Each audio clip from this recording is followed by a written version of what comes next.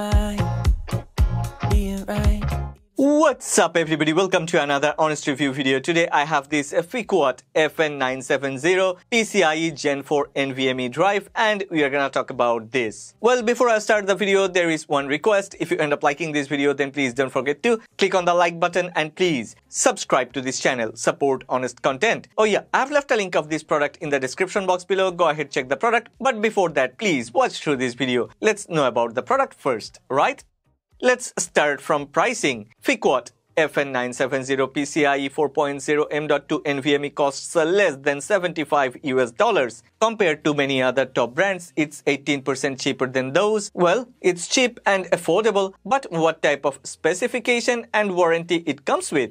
Fikwot FN970 has 1GB DRAM for 1TB capacity, 2GB DRAM for 2TB capacity, and 5 years of warranty, which is the same as Crucial T500. But well, there is an advantage of using this Fikwot FN970 as this one comes with more TBW. Fikwot offers 700 TBW for the 1TB edition and 1400 TBW for the 2TB edition, which is way more than many other top brands and expensive SSD drives. Cheaper price, better warranty, wow, that's a good start, but how about the performance? Talking about performance, there is a thing I must mention. Fikwot has provided a very nice heatsink along with some thermal pads, so we can use the heatsink when we need, and we can also use the drive without the heatsink if it's not needed. The heatsink is a very good one. It has a simple yet effective design. I don't think you will have any issue to use the drive with most of the motherboards, and yeah, it fits well inside PS5 too. I have two FN970 drives. I use one inside this mini PC. This is a i9 device. This one supports PCIe Gen 4 NVMe. So I use one inside this and I use another FN970 inside this NVMe enclosure. This is a Gen 4 enclosure and I get very high speed. Yeah, Fikwot FN970 is definitely compatible with all the Windows versions from 7 to 11 and it is also compatible with any MacBook, Mac Studio or Mac Mini through Thunderbolt 3 or Thunderbolt 4 port. I have tested a lot of PCIe Gen 4 NVMe drives on my Ryzen 9 7900 PC and wow, I'm really surprised. Well, let me quickly go through the unboxing and then I will quickly show you how to install a NVMe drive on a motherboard. Yeah, it's very easy, so let's quickly do that.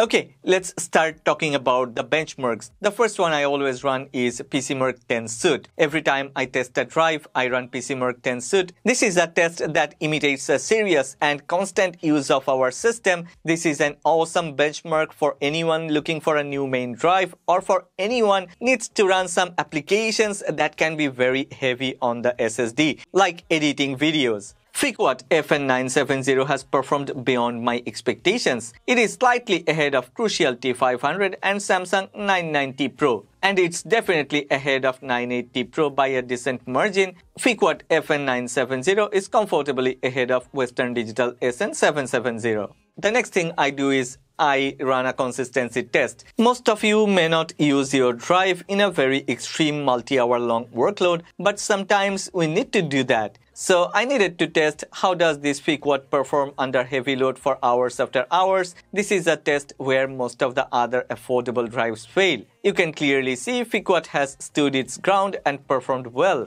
Yes, Samsung 990 Pro is marginally better, but Fikwot has performed better than 980 Pro and it has also done better than Crucial T500. I'm glad to see Fikwot FN970 is performing well enough. Look at the difference between Western Digital SN770 and this Fikwot FN970. Wow! Before we talk about gaming performance and other use case scenarios, I want to share two other test results. The first one is sequential performance and the second thing is thermal performance. Sequential performance test doesn't actually represent real-life performance, but it is still a very useful thing for most of the people, as brands use these numbers to promote their drives. Like this FN970, the brand claims that this one can go up to 7400 megabyte per second read and 7000 megabyte per second write speed. But can it actually deliver? Let's check. Yeah, it does perform similarly to many other Gen 4 top NVMe drives. It has managed to deliver 7000 megabyte per second read and 6600 megabyte per second write speed. Wow, that's cool. As it can achieve very high read and write speed, it is very suitable for gaming. It performs like a beast inside a PS5. One more time, this result is way better than Western Digital SN770 and Crucial T500. So yeah, Fikwot FN970 costs less but performs better. Let's talk about the thermal performance. Well, yeah, almost every Gen 4 NVMe SSDs do get very hot, and you should always consider a heatsink with some airflow above it. But the thing is, FN970 doesn't get that hot, thanks to the simple yet super cool heatsink. On most of the occasions, even under heavy load, it hasn't gone beyond 52 degrees Celsius with the heatsink. Yeah, if you're gonna put it inside a PS5, there is no airflow, so it goes a bit higher than 52 degrees Celsius, but that's even way cooler than most of the other Gen 4 drives available on the market. And as I've already mentioned that I am using a Fikwot drive inside my mini PC. You know, inside a mini PC there is a space limitation and we cannot use the heatsink, but most of the mini PCs actually comes with a heatsink with it. The back plate or the cover plate acts as a heatsink. Well, I don't know how Fikwot has managed this, but temperature of this Fikwot FN970 has never gone beyond 50 degrees Celsius even after a few hours of workload. Kudos to Fikwot. Okay, I know you wanna know about this. Yeah, I have tested the gaming performance of Fikwot FN970. I ran 3DMark storage gaming benchmark, and you know what? This Fikwot FN970 is as good as a Crucial T500 and has performed better than Samsung 990 Pro. So, well, you can clearly see in different benchmarks, in different tests, different drives has performed better. Like in gaming, Crucial T500 is better than Samsung 990 Pro, and in some other benchmarks, Samsung 990 Pro is better than Crucial T500. But one thing is very stable, like this Fikwot FN970, this one is always better than the others. It has offered very steady and stable performance through all the tests.